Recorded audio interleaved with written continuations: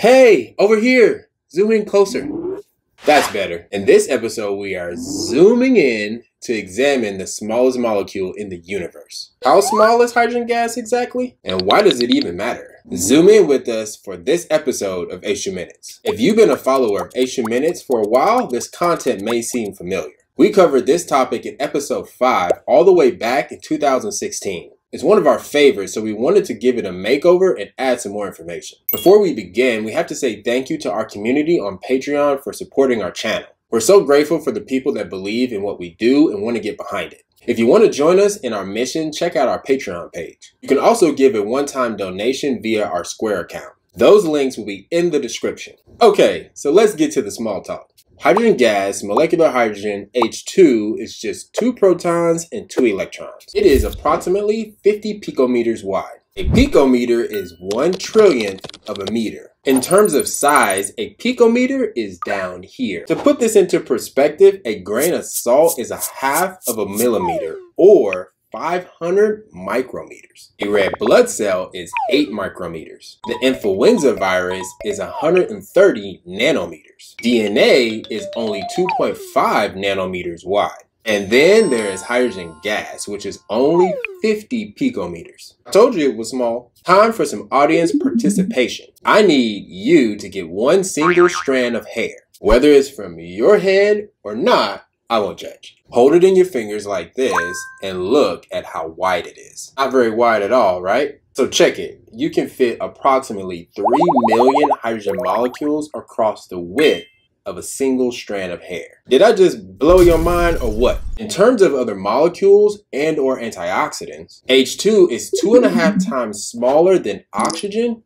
and 16 times lighter, 20 times smaller than vitamin C and 87 times lighter, 61 times smaller than vitamin D and 190 times lighter, 132 times smaller than Q10 and 427 times lighter. It is so small and so light, which makes it so unique to have the potential health benefits that it does. So let's zoom in a little closer. Here I have a glass of hydrogen water. There is 500 milliliters or 16.9 ounces of water around 1.6 milligrams per liter or ppm of dissolved hydrogen gas in this water. If you don't know what milligrams per liter or ppm means, I made a video explaining what it is and why it's so important to understand hydrogen-rich water. So that would mean that there is approximately 0.8 milligrams of hydrogen gas dissolved into this water. So let's be real, that doesn't sound like very much.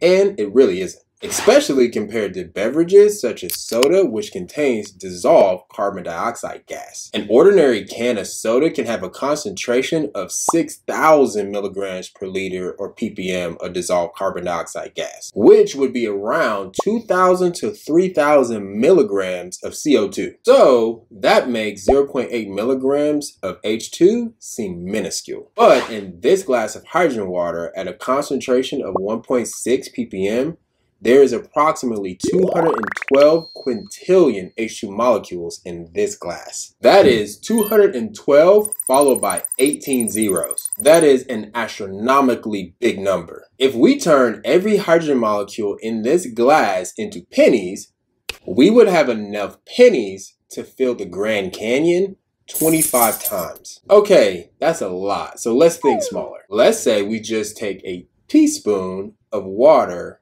from this glass.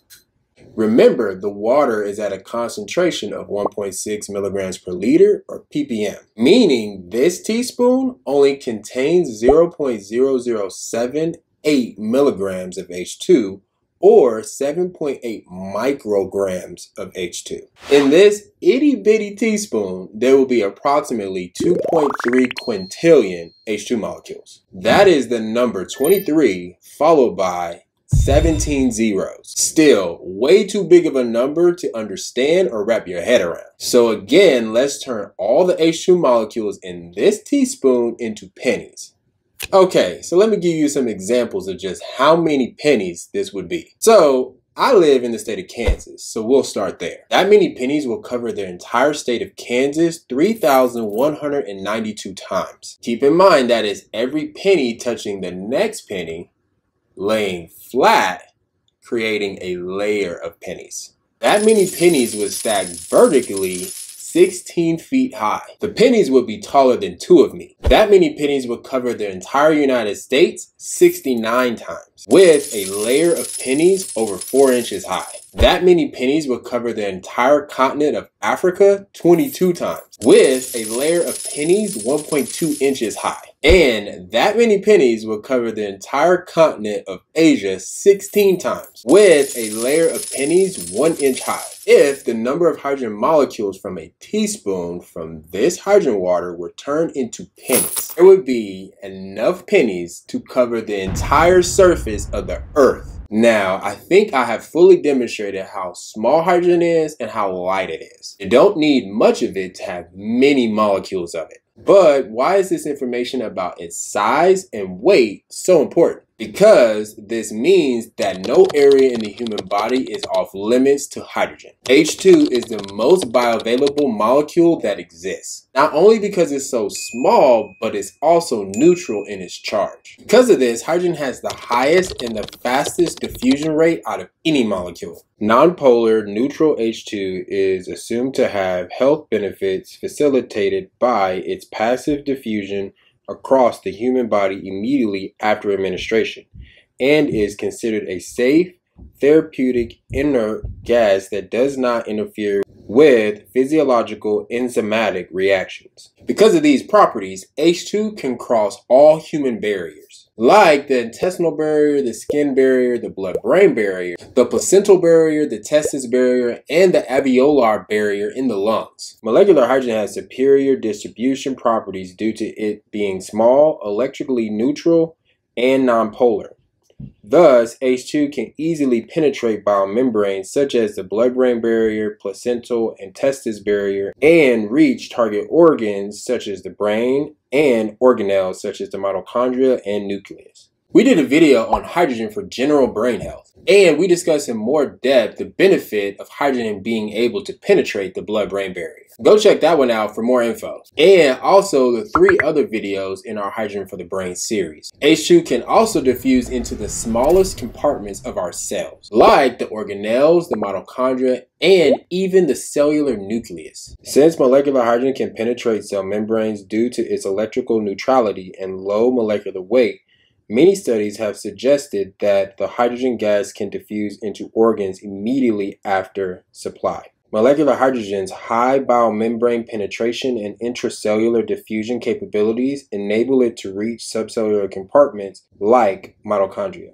H2 can easily diffuse through our intestines into systemic circulation via the portal vein faster than any other molecule. Another reason why this is so important is because H2 can go where other vitamins and antioxidants can't go. Did you know that our brains are very susceptible to oxidative stress? Things like glucose, sodium, nicotine, alcohol, and some drugs can get through to the brain, but many vitamins and antioxidants cannot. Let's look at some more quotes. Moreover, H2 passes through the blood-brain barrier, although most antioxidant compounds cannot. Vitamins are organic compounds that are traditionally assigned to 2 groups: fat-soluble or hydrophobic, or water-soluble and hydrophilic. H2 has the capabilities to penetrate biomembranes and diffuse into the cytosol, mitochondria, and nuclei due to its distribution characteristics, including being able to rapidly penetrate vessel walls and being able to dissolve into water or saline.